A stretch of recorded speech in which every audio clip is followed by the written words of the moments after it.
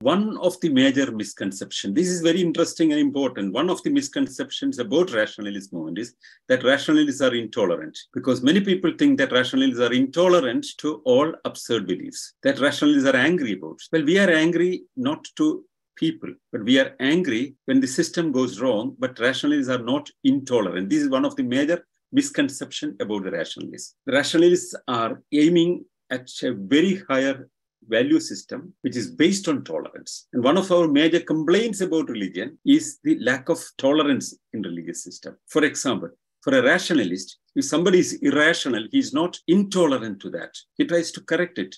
He tries to improve it.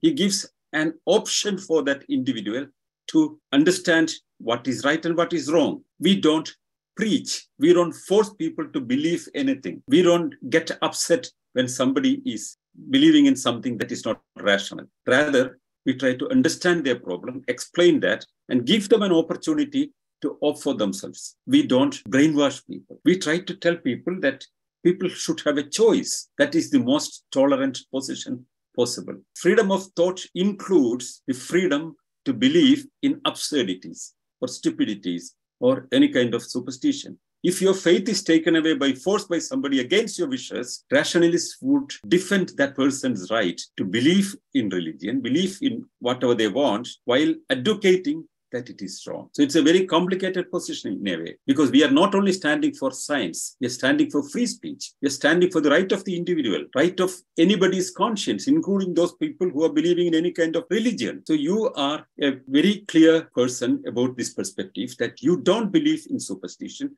You don't accept any kind of worldview that is rejecting science, but all the same, you believe in the right of the individual to believe in whatever they want. So do a rationalist believe in freedom of religion? Yes, of course. The rationalist believes in freedom of religion and freedom of conscience. And we want all religionists to accept this position that everyone has the right to understand or believe whatever they want. They have a freedom. Rationalists are not missionaries. We are not preachers. Rationalists are standing for a position, and they are showing people the opportunity for them to opt that way what they want. You show them a way to decide right and wrong, an opportunity to decide for themselves. That is the rationalist attitude. If there are any intolerant people who work under the rationalist with an intolerant worldview or intolerant position, we would disown that attitude.